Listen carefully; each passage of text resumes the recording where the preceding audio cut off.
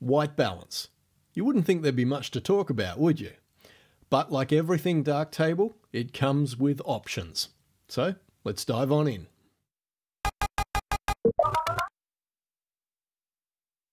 Hi and welcome to episode 35 of Understanding Darktable. And welcome to my Patreon supporters too. Thank you so much for your support. White balance. What is that? Well, let's have a quick history lesson.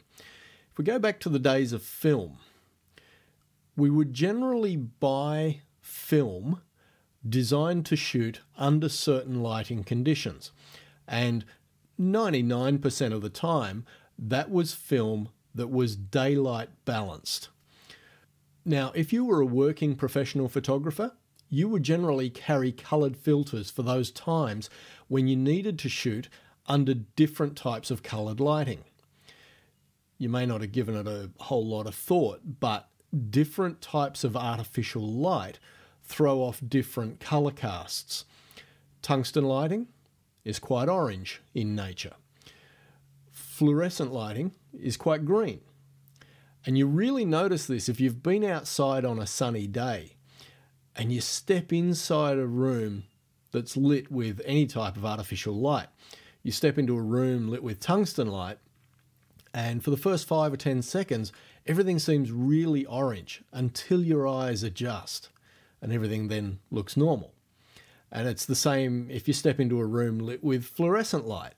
For that first 5 or 10 seconds, everything seems really green, but it quickly starts to look normal as the brain adjusts the white balance for us. So, back to film. If you knew that you were going to shoot under tungsten lighting with a daylight balanced film, you'd slap a blue filter on your lens, blue being the complementary colour to orange. The blue of the filter would counteract the orange of the light and give you an image pretty close to daylight balanced light. Same could be said if you were going to shoot under fluorescent light. You would take a magenta filter and put that on your lens for the same reason. Magenta is the complement of green. Now, what do we mean by complementary colours? Well, I won't claim to be a colour expert like Les Walkling, but essentially you've got a colour wheel and we can see that, orange and blue are on opposite sides of the colour wheel. The same can be said for green and magenta. If you know you're going to shoot under lighting which is, say, really cool, like blue, then we know we need to introduce some orange to offset that blue colour cast. And so we come to the age of digital photography. Every digital camera, even your cell phone, has the ability to choose a different white balance preset prior to shooting. You've seen them. The obvious ones are auto white balance, AWB, daylight, shade, cloudy, tungsten, fluorescent, Kelvin, and flash. There are some others, as we might see later on, but these are the ones that you'll see most often. Now, if you're shooting RAW, as I would imagine most of the people watching these videos would be, forgetting to set the white balance prior to shooting is not a massive problem because we can change it after the fact. But if you're shooting JPEG, it is absolutely critical that you set the white balance first because it cannot be changed after the fact, at least not without sacrificing a whole lot of quality. Just why that's the case is outside the scope of this video, but at the very worst, if you are shooting JPEG, set your camera to auto white balance and snap away. Just don't get all bent out of shape if you find that there's a shift in white balance between shots from the one scene. Is my prejudice showing? Sorry. Look, there are times when even professional photographers need to shoot in JPEG because they've got a client breathing down their neck and they want the images within minutes, sometimes even within seconds of the shutter being triggered. And if you don't want that drifting white balance, then you really need to shoot with one of your camera's white balance presets.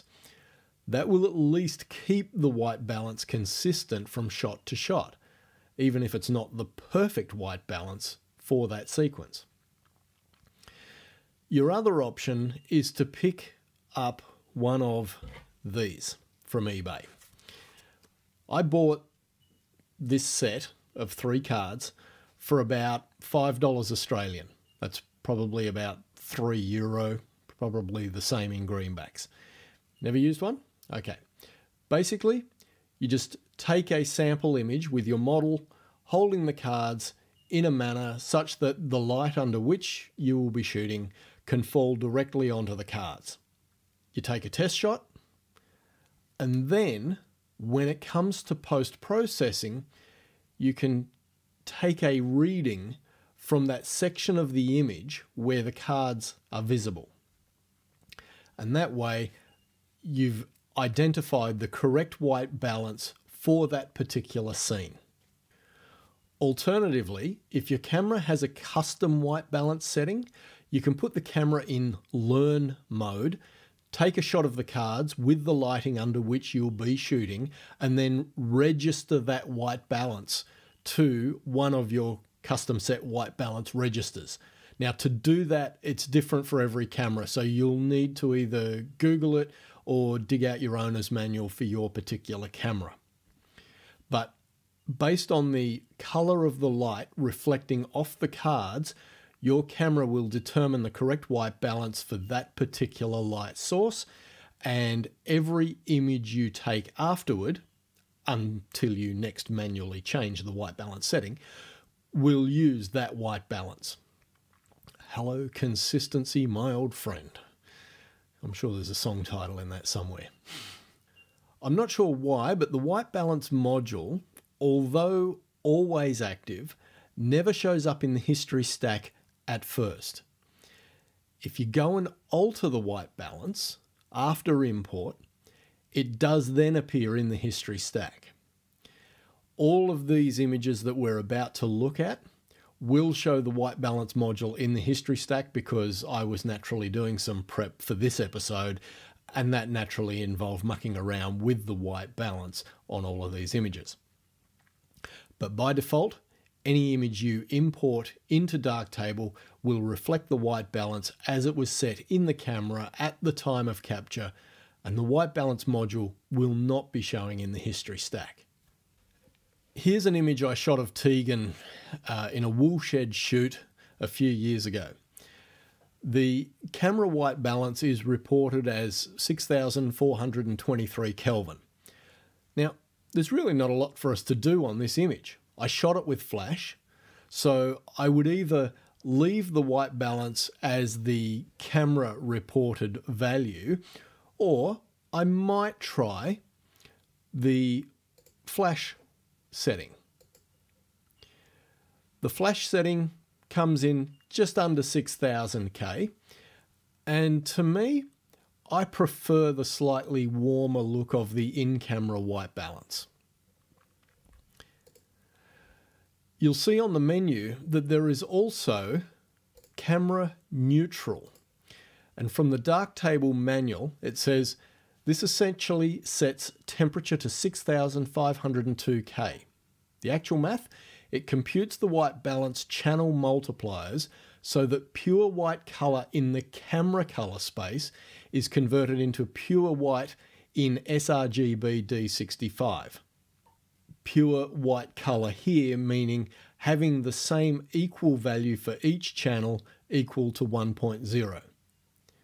I sure hope you understood that. Let's move on to the next image. This is an image I shot with Glyn on one of his rare trips to Sydney a few years ago. It was nighttime, it was raining, and if we look at the image with the white balance as shot, we'll see a white balance of roughly 5,800 K. Now, from memory, we shot this with a CTO gel on the flash head. And we can be fairly certain of that because if we set the white balance to flash, we get that. And that is not how flash looks by default. So I'm fairly confident, yes, we had a CTO gel on. Flash, by the way, has a white balance of around 5400 to 5600 Kelvin, which is pretty close to daylight. Now, probably my favorite feature of Darktable's white balance module is the preset called Spot. If we select Spot from the drop-down menu, you can see that Darktable selects about 90% of the image and takes its best guess at what the white balance ought to be for this image. And I've got to say, 95% of the time, it absolutely nails it. Didn't quite get it on this shot, and I suspect that that may be due to the copious amounts of red in her jacket. Now the thing is, you don't have to accept Darktable's guess. You can left click and drag across the image, and just a portion of the image, to prioritize that part of the image for the white balance. And this is where that test shot of the grey card comes in. You can select Spot from the drop-down menu, click and drag across the area where the grey cards are visible, and Darktable will read the light being reflected off the cards and set the white balance accordingly. And as you can see, that did a really good job. Now, you'll notice that the white balance module has 5 sliders. The first is tint, the second is temperature. Generally speaking, you'll grab the temperature slider before anything else if you're planning to set the white balance manually. And you can do that. You can just left click and drag that slider up and down anywhere you like to try and get a white balance that looks right to the naked eye. You can also right click, type in a value and hit enter. And you'll get close, but it may not be perfect. And if that's the case, you then try very minor alterations to the tint value. Now, in my experience, I find I almost never go outside of the range of 0.9 to 1.1. Anything more than that, and I find I'm looking at something that's either really magenta or really green. The red, green, and blue sliders, they're not really there for you to manually adjust. You can do it, but you don't need to. They simply adjust themselves as you alter the temperature and tint sliders. Again, in my experience, I've found that trying to adjust the red, green, and blue sliders ends up with results that are wildly unpredictable. The fine-tune slider is only accessible for the camera presets like daylight, shady, cloudy, etc. In theory, negative values shift the blue-yellow axis towards yellow, and positive values will shift that axis towards blue. To be honest, I don't even see a change, so I've never used it. And that is pretty much it for the white balance module. Most of the time, I shoot in one of the presets in my camera, or if I am really at a rush and I know that the white balance is going to change and I don't have time to change manually, then I'll go to auto white balance and I'll deal with it in post later on. The only other thing I should add is if you have shot a sequence of images and you have ended up with a white balance that differs and you really feel like every image should have the same white balance settings. For example, these 5 images of my mate Dave playing his guitar. If we look at the white balance as reported from the camera, I was obviously shooting auto white balance because we've got 4882, then we've got 6101, 6041, and so on. So clearly there's a difference in white balance in all of these shots, even though Dave was sitting in the same spot while I was taking all these images. So we've got varying white balance, even though all of these images were shot in the same place at the same time. So what I could do is go back to one of these images, let's say that one that Dave's actually in, And I could do a spot white balance, and I'll go, yeah, take a reading from his face so that we get neutral skin tones there.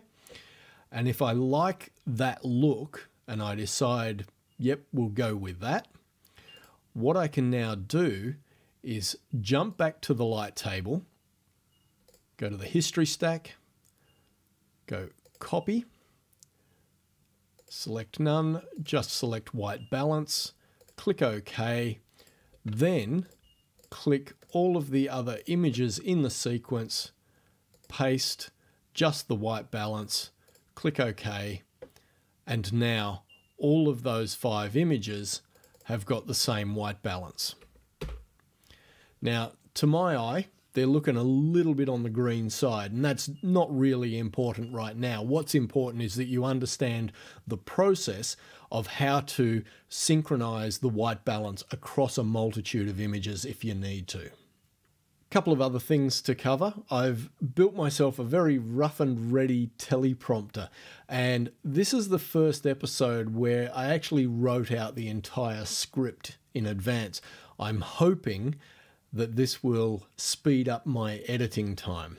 We'll see how we go. I'm also about to switch video editing platforms to DaVinci Resolve. I was going to edit this episode in Resolve, but I still need to learn some more things first. Magix Vegas is just way too unstable, even on a brand new install of Windows 10, and it has never played nicely with Waves Audio plugins. Also, I've created a Patreon account where you can, if you so desire, support my efforts in creating more content about Darktable. But I would like to stress that if you can't afford to support me on Patreon, or you just don't want to, that is fine. You are not going to miss out on any crucial info in the free version of the video.